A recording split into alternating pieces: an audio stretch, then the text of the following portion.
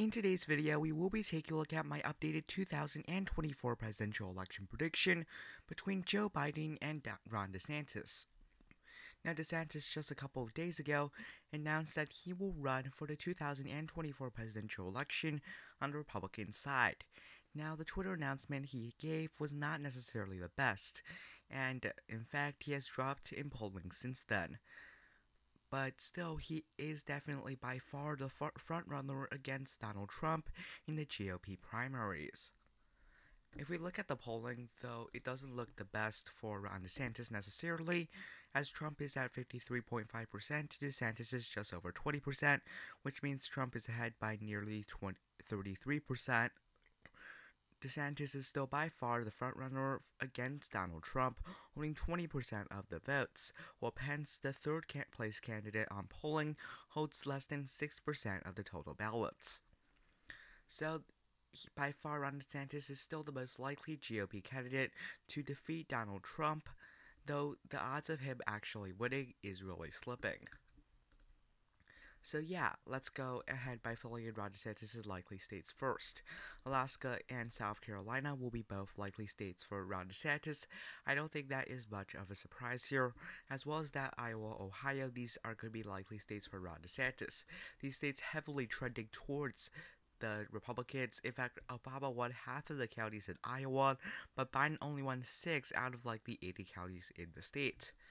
And if we look at the state of Ohio, a similar story here. Democrats used to be doing very well in some of the borderline ocean kind of counties and was able to do much better in some of the rural areas.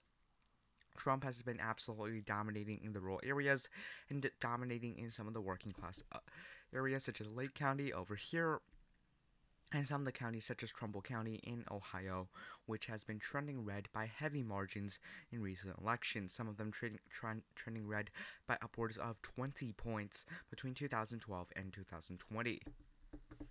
And that will be likely for Ron DeSantis as well. I think as well as that, the state of Texas should be a likely state for Ron DeSantis.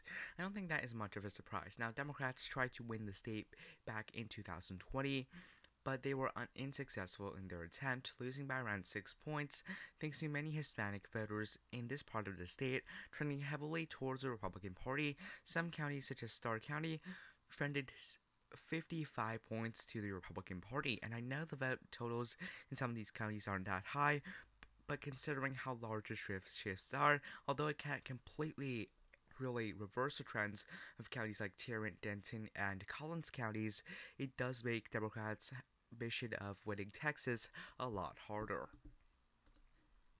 So as well as that, the state of Florida, Ron DeSantis being the governor of Florida definitely helps, and he was able to absolutely dominate the Democratic Party in the state, winning by 17 points in this predominantly swing state. He won with 58% against Democrats at 41% in the Florida governor election around 2 years ago. And really, if we look at Florida, starting from 2020, it seemed like there was a Republican trend.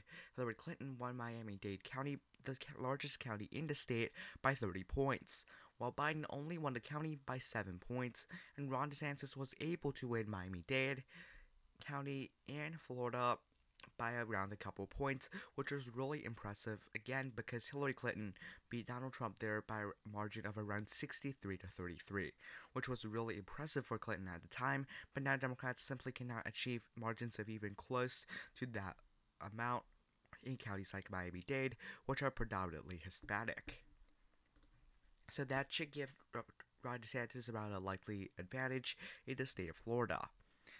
I also think he's going to win the state of North Carolina by a lead margin. It's going to be very close to likely, but I think Ron DeSantis will lose some of the support in rural areas, but he'll definitely gain much more of the support in suburban areas, especially suburbs in Wake County, which is where Raleigh is, and Mecklenburg County, which is where Charlotte is located. So I think he's going to do better than Donald Trump, but still going to be a lead margin regardless. Now, I think Colorado and New Mexico, both of these states likely for the Democratic Party. I don't think that's very surprising. Colorado voted for Democrats by around 13, again, and New Mexico voted for Democrats by around 11 points. The state of Virginia also going to go for Joe Biden. He won the state by 10 points, a much more Democratic state than it was around 10 years ago. And those will be the likely states for Joe Biden. I'm gonna move to his lean states first because it just seems like he has less electoral votes than Ron DeSantis. But he has quite a few lean states. Maine's at-large vote will be lean for Joe Biden, if not likely. I think that Ron DeSantis could do better in the first district, and I think the second district turnout will be higher, considering that if the turnout in the two districts were the same, then Democrats would have barely won the Maine at-large vote. But the first district, for some reason, has significantly higher turnout than the second district, though having similar populations. And I think Maine's at-large vote will go for the Democratic Party. I also think that New Hampshire is going to vote for Democrats. Democrats in the 2020 election won by 7 points in the state of New Hampshire. And really, I don't think Democrats are going to lose the state at all, as Trump only won 2 counties, which were pretty small counties, Coos County and Belknap County. Democrats won really many of the swing counties, and I think that will be the same with Ron DeSantis. I also think Democrats will win the state of Minnesota by a lead margin. I don't think that's too surprising. I think Joe Biden, again, I think will be able to win the state of Minnesota.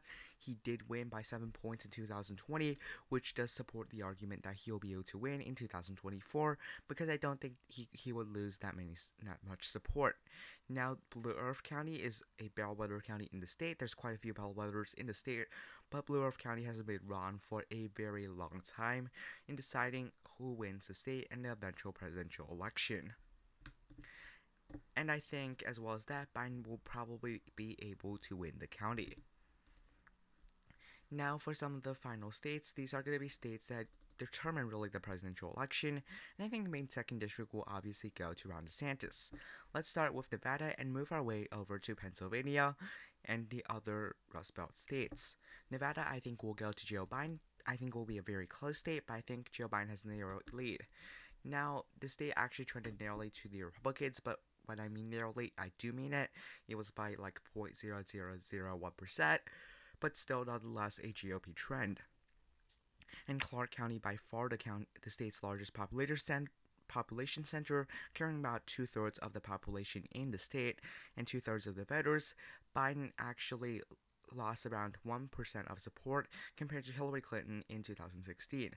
Very much notable in this essence, as Biden could end up dipping some more in support and could end up being just shy and end up losing the state in the state of Nevada. But I think Democrats still have the edge because they are going to perform better in counties like Washoe, and I think Ron DeSantis can't do as well in some of these rural areas, which although have substantially fewer populations, are still going to matter in such a close race. I think Arizona, however, will go to Ron DeSantis, the reason being that Biden barely won the state. Biden won the state by 0.3%, so any shift in favor of either party would be significant enough to potentially flip the state. I think that Biden could still win the state of Maricopa County. I think he will win Maricopa County, but I think the margin will be just small enough for Ron DeSantis to, while losing Maricopa County, still win the state regardless. I think Georgia's going to be a really close one, and I think Ron DeSantis does have the edge here. The reason being that Joe Biden, I don't think, is going to be able to do that well, because Democrats are having some problems with black turnout.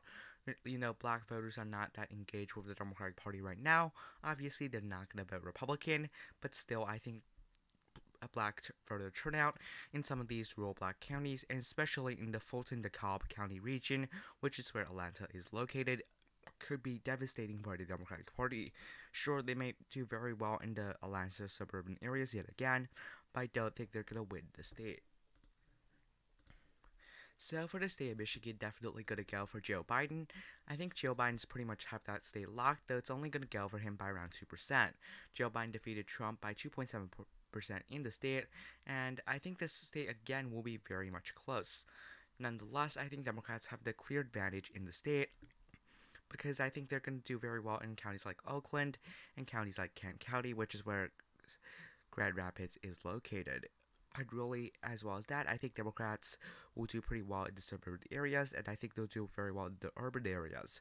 And the GOP areas, the rural areas in Michigan, are not as conservative as some other rural states. Thus, I think overall Democrats are favored in the state of Michigan. I think Democrats are also favored in the state of Pennsylvania, where Joe Biden narrowly carried the state by 1.2% and ultimately won the presidential election thanks to the state. I think Joe Biden will be able to win the state again, thanks largely due to the fact that many suburbanites are going to vote for him, and I think that areas like Pittsburgh and Philadelphia, and especially the suburbs, are going to come home for him once again. I don't think he necessarily needs the rural areas to become better for him in order to win the state, and that will be crucial because I think he'll only win the state by around 0.5%. I think Nebraska's second, though the district has become more Republican, will still go for Democrats regardless. Now it will be up to the state of Wisconsin. Joe Biden at 266, Ron DeSantis at 262 electoral votes. And ultimately, I do believe that Ron DeSantis will be able to win the election by carrying the state of Wisconsin. Now, this will be a very close state. I don't think Ron DeSantis can do as well as Donald Trump could in some of these Rust Belt states, but nonetheless, Joe Biden only won the state by just over 20,000 votes, as you can see on the vote tallies, and I think that Ron DeSantis could do just well enough in counties like Waukesha, Washington, and Otsuka counties to end up actually winning the state. Again, this will be very close, and I think Trump will have a much easier time in a state like Wisconsin as opposed to Ron DeSantis, as I think DeSantis could lose some voters that aren't from rural counties in the state of Wisconsin or voters of working class voters. Nonetheless, I think Ron DeSantis is still slightly favored. And I think that shows that Republicans really need to nominate someone like Ron DeSantis instead of someone like Donald Trump. However, Trump is definitely the favorite in the Republican GOP primary, and he could most certainly doom the GOP of any chances of winning the presidency. Anyways, thank you for watching. Have a nice day. Goodbye.